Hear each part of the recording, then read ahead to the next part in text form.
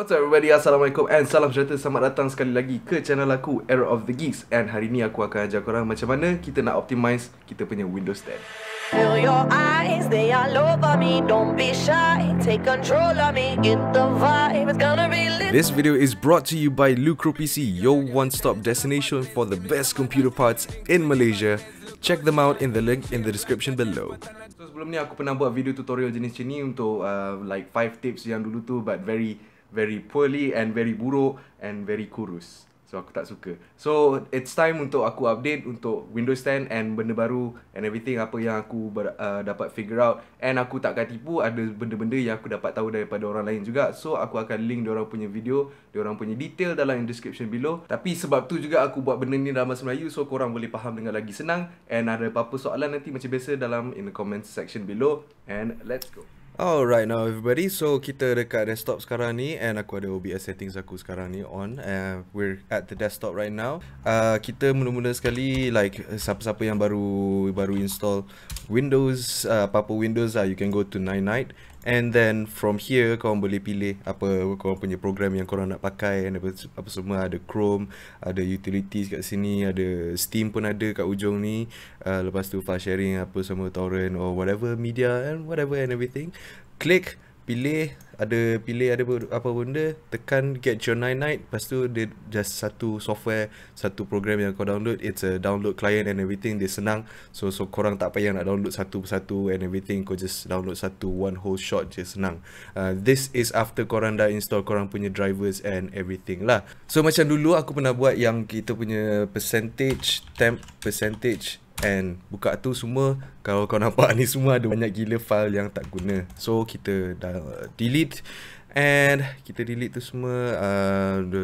Usually apa yang dia kata, dia tanya nak delete ke tak tu, just take that and skip. And take that and skip and do that. Lepas tu kau tengok right click properties, ada 8.5 gig. 8.5 gig ni ni temporary folder untuk Adobe After Effects. So kalau korang tak nak guna ke apa, so korang tengok dalam ni ada dia punya ada type support After Effects. Dia ada disk cache ya, ada disk cache apa semua tu. Korang delete yang ni, tak ada hal. Delete, pop, settle. So korang dapat save sikit space kat situ. Aku punya space tak banyak, aku pakai SSD untuk aku punya Windows C. So sebab tu aku nak save as much space as possible. Kita pergi ke startup. Startup tu ni, right click mana-mana area kosong dekat taskbar kat bawah tu, tekan task manager, pergi ke startup and korang pilih apa yang korang nak pakai. Macam Java update scheduler, what? Kadang-kadang benda macam ni you don't want apa yang korang tak nak tu tiba-tiba ada. Nah, lepas tu kita pergi ke privacy settings pula. Kita just tekan privacy settings. So kau nampak ni, wow, there's a lot. Aku tak buat lagi optimization ni. So let's use no, turn on smart skin filter, no, send Microsoft about no, let websites provide locally relevant content, no, let no, location aku dah off, default location blah blah blah and everything is off. Camera settings, let my apps use my camera settings, no, let apps use my microphone. See, a lot of this apa semua, no, I don't want them to hear whatever I'm saying. Ataupun aku boleh pakai, sebab sometimes aku still pakai voice recorder ni. So benda-benda lain ni manually off, and we have that voice recorder saja yang on. Lepas tu notifications, let apps use my notifications, no. Speech and inking, account info, let app use name, my picture.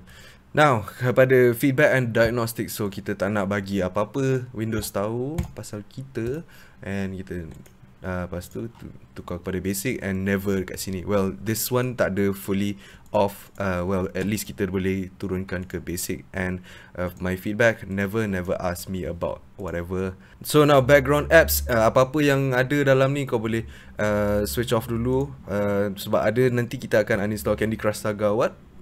This is wasting space. Microsoft Solitaire, I don't play that. Money, news, OneNote, whatever, apa-apa lagi lah yang korang tengok. Xbox, I don't have an Xbox anywhere. So store, sticky notes, tips, Twitter, what? No.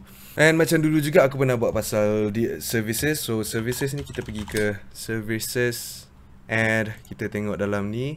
Macam aku pernah buat dulu. So Superfetch ni is actually for some of those siapa yang still pakai lagi hard disk untuk dia punya Windows C, C partition tu kan, untuk letak Windows dia semua tu, still pakai Superfetch. It's okay lah, dia akan macam lajukan sikit untuk apa searching and everything. Tapi siapa yang dah pakai SSD, you don't have to use this. So apa lagi yang kita boleh buat is Xbox services kita disable, properties disable, apa-apa Xbox and everything disable. So services yang aku disable ada dekat screen ataupun dekat dalam description ataupun dekat pin comments tu sekejap lagi. Facts. Really? Facts?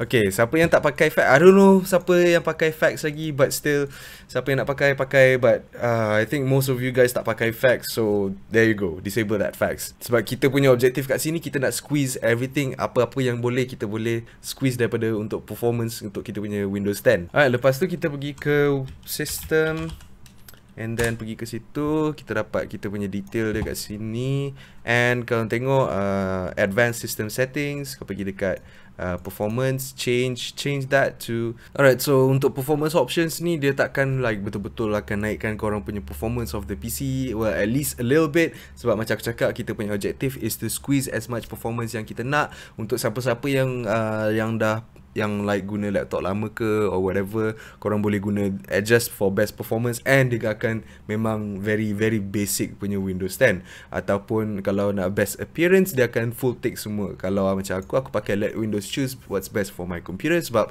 aku punya system is not bad, it's okay, it boleh handle apa setakat service macam ni, and dia tak akan affect performance bila aku main game sangat. Selain daripada tu, kita pergi ke system protection. System protection ni aku disable. Kalau korang tengok aku punya ni system protection for new volume, aku disable because aku tak pakai, aku akan manually backup sendiri apa-apa, whatever it is, aku akan make up, buat aku punya own image recovery and everything from time to time sekali, asalkan aku ada backup. But yang ni sebab aku tak nak guna space dekat aku punya disk, so aku disable system protection. Dia akan 0 bytes kat sini. Kalau tak, dia ada macam space kat sini, berapa gig space untuk dia buat image recovery lah and everything. And remote dekat sini, allow remote assistance or connections to this computer. No. Remote desktop, do not allow. No, nothing. Don't allow anybody else unless macam kalau korang pakai team viewer, and then the other side team viewer tu akan guna korang punya kau trusted lah, that person on the other side tu guna kau punya untuk install kau punya apa-apa, tolong settingkan korang punya system and everything. Okay, so usually bila korang baru install korang punya Windows, ada macam-macam benda dekat sebelah kiri ni, dekat Windows startup ni, semua aku dah buang, and then aku letak aku sendiri. Kalau korang nak buat sendiri pun boleh unpin from start, ataupun kau nak pergi kat something yang baru, pin to start like that, and dia akan keluar. Kalau tak nak, kau unpin from start, lepas tu kau buang lah. Features. So apps and features ni apa-apa yang Windows dah pre-install and everything. So macam ni 3D Builder, I don't need it, just uninstall. Walaupun dia tak makan space banyak, setakat 16KB je. Like I said, kita akan optimize sebanyak yang boleh. Macam benda-benda lain ni pakailah kan, apa-apa app connector, app installer, apa-apa lagi, Candy Crush Saga 112MB. See what I'm saying? Aku tak pakai pun. Apa benda, dia dah mengganggu, dia dah kacau, dia dah makan space dekat aku punya sistem. And bila aku nak pakai, space tak ada. Selain daripada tu, kau pergi ke tengok Get Office lah, benda-benda sini. Apa-apa lagi yang korang tak pakai, korang boleh uninstall dekat sini.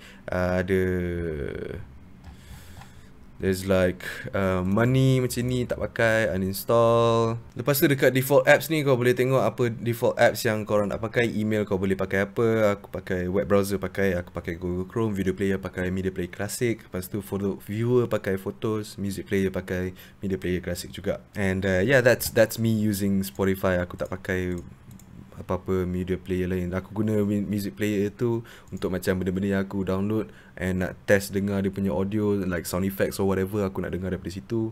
That's when I use Media Player Classic. And then notifications, you get notifications from apps and senders, so notifications on the lock screen, tengok depending on whatever macam kau nak pakai semua, kau boleh switch off, get tips and tricks, show alarms, reminders, incoming voice over IP calls, get notification from these senders. No. So doing that basically switches off every single one of them. So senang. Lepas tu kita pergi ke offline maps lah. Offline maps ni apa-apa, see download maps. No, I don't need delete all maps. I don't use them.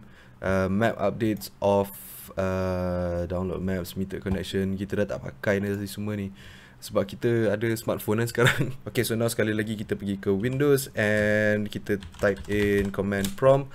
Command prompt ni power cfg-h/off and unable to perform operation and unexpected errors because it's a desktop. Ni function dia untuk hibernation. So kalau siapa-siapa yang pakai hibernation, I don't know why you guys would, I don't understand really kenapa korang nak pakai ni untuk PC, pasal bila dia tak ada power ke, cut off ke and everything, dia tiba-tiba memang mati terus. So dia tak sempat nak masuk hibernation. Kalau korang pakai laptop, biarkan power CFG ni on. Is because untuk laptop it's very useful pakai hibernation, because kalau dia dah low battery, dia dah tahu dia dah mati lah tu battery dia, dia terus kick into hibernation and korang punya file and everything saved.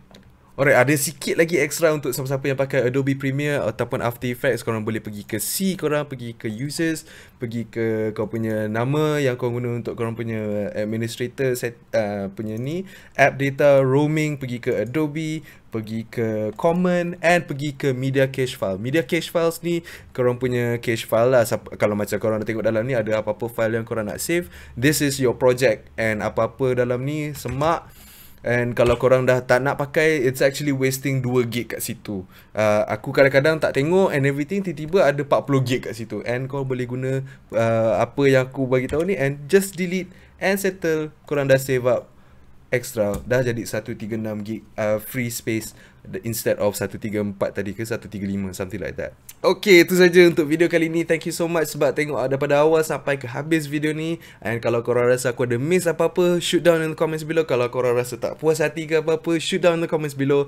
Apa-apa, ataupun korang boleh follow aku punya social networks kat sini, ataupun tweet aku ke, komen dekat aku punya Instagram picture, ataupun komen dekat aku, apa-apa post dekat Facebook page aku tu, no problem at all. And kalau korang rasa video ni dapat bantu korang in any way, please don't forget to like or dislike, comment, share. And kalau korang belum subscribe lagi, please consider subscribing, because aku akan buat video lagi seterusnya. Aku akan buat Android, how to optimize your Android device ataupun iPhone device, kalau aku dapat pinjam siapa-siapa punya iPhone lah nanti kan. So that's it. Thank you so much and I will see you guys in tomorrow's video.